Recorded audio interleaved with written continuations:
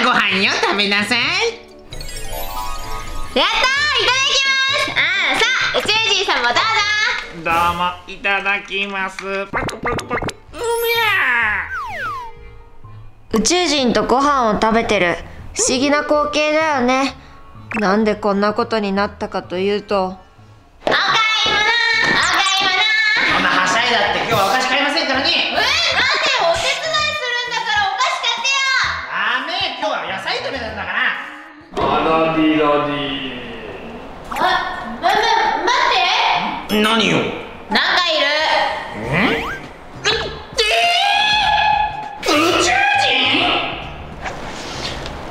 どうも宇宙人です。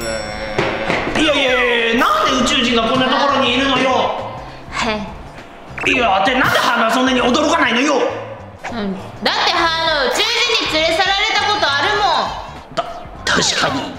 宇宙人さんどうしたの？どっか行きたいの？そうはね、実へ。地球旅行楽しかったわね。宇宙の仲間にも京都土産のミルクも買えたし、満足。よいしょ、どっこいしょ、一郎どっこいしょ。なんだこれ、やばい落ちる。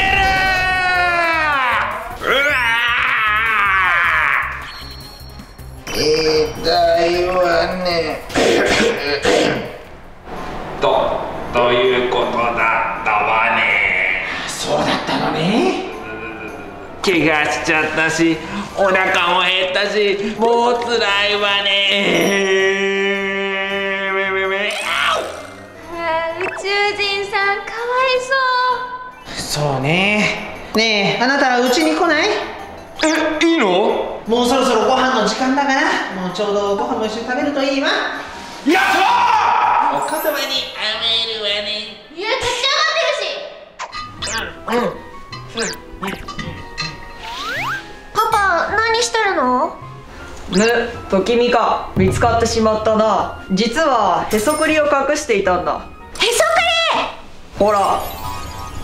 すごい、紙のお金がいっぱいだ。よし、ときみに1枚やろう。これでママに隠してくれるか？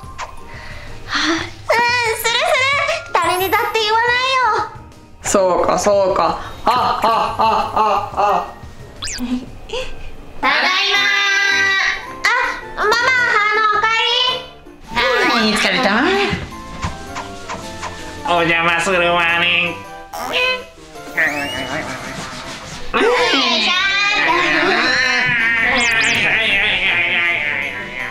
いや、宇宙人おるから。出た変なツッコミシリーズ。早速馴染んでるじゃない。なんだ宇宙人？実はカクカクシカシカで。なるほどね。さあ、ほら、ご飯の支度するわよ。手伝ってちょうだい。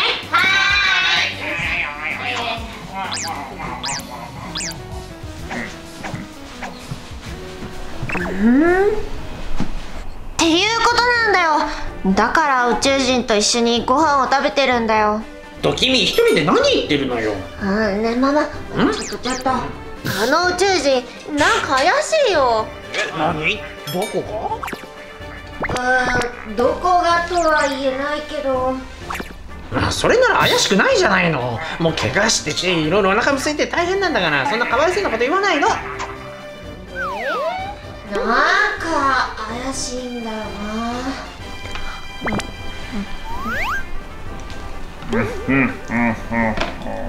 ときみ、お部屋のお掃除してちょうだい。はーい。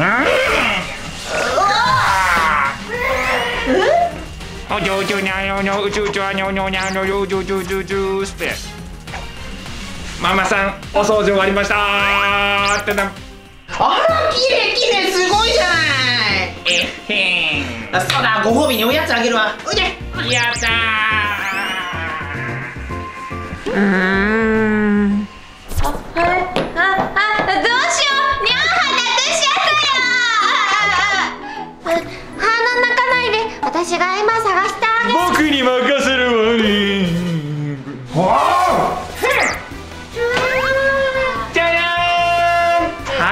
つけたわね。あー、やったー、ありがとう宇宙人さん。ほら行こう行こ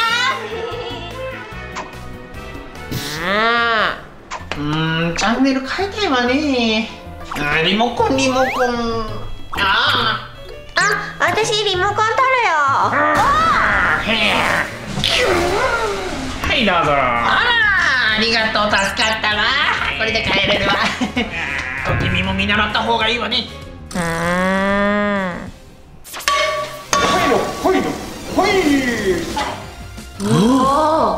お上がりよ。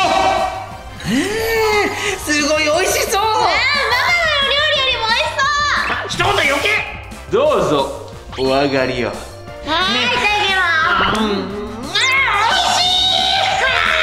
ときみお姉ちゃんなんてお料理焦がしてたのにね。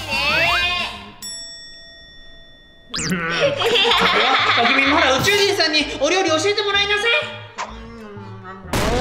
もういいや。ママもハーノも宇宙人に夢中なんだもん。もういい。家出する。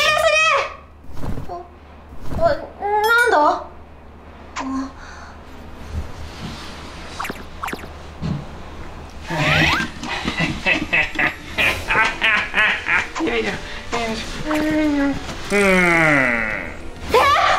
へそくりを盗んだ。最初から怪しいと思ってたんだ。私は分かってたんだ。しめまったくアホな家族だぜ。俺が最初からこのお金目的だとも知らずにな。パパのへそくりを返せ。許さないぞ。怪我したくなければどきな。分かればいいんだよ。それじゃサラダバー。どうしたのと君、そんなに慌てて。ママ、しかしか。しかしか。宇宙人は泥棒だったんだよ。そうだったのよ。と君ごめんね、あの時はね、ちょっとそれはそれはあんた先に宇宙人追いかけないと。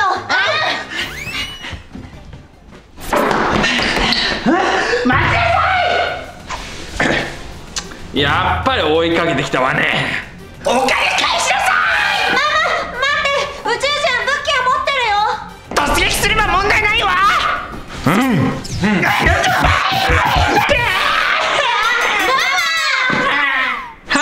ちょろいお尻ペンペン。もう許さないわよ。行くわよ。しつこいわね。しゃあない、こいつを使うわね。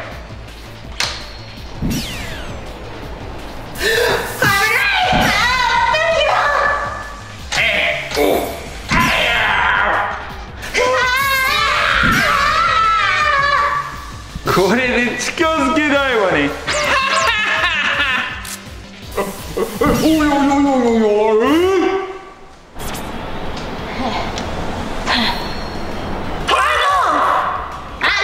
これ道に落ちてた。はい、ときめめちゃんとママも。俺の逃げてる最中に落としたわね。これで終わりよ。これじゃ負ける。負ける。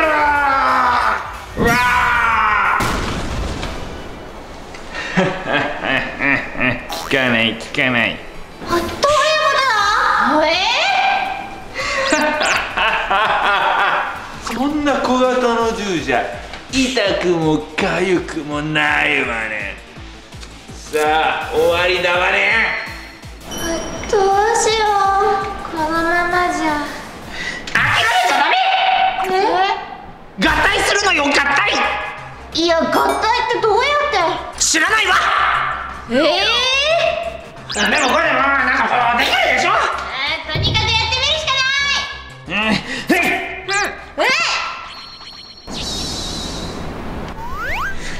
いや、できてしもうてるかな。とにかく合体成功ね。あとは必殺技よ。なにー。いくわよ。必殺スーパいや、技名バラバラやないかい。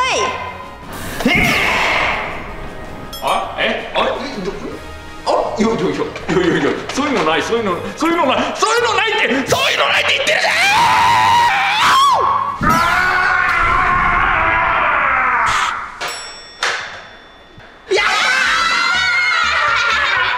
皆さんご無事でしたか。こいつは泥棒、強盗犯で指名手配をしていたんです。そうだったんだ。宇宙警察として感謝します。地球の方ありがとう。ところでなんでドーナツなの？ドーナツ警察だからだよ。そんな怒らなくてもいいじゃん。それではこれで覚えとけよ。バタバタだったけど、とにかくお金も戻ってきてよかったわね。本当にもう宇宙人ってとんでもないわね。宇宙警察になってみたいな。かっこいいよ。ポケるん相性じゃんけん。私たちと勝負だ。ポケモンを選んでね。